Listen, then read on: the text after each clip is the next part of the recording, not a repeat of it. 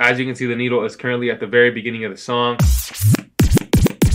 And so once your needle is in place at exactly where you want to set your first cue point, first thing you got to do is make sure you are in the hot cue bank. Because this is the very beginning of the song, I'm going to go ahead and label it with cue point A just by pressing on that button there. And so as you can see, now that the cue button has been programmed, it's going to change the color of this button here, which is now orange. Now that I have cue point A programmed, no matter where I am in the track, whenever I press that button, it's going to bring me right back to that point that I programmed, and it's going to play directly from there like so.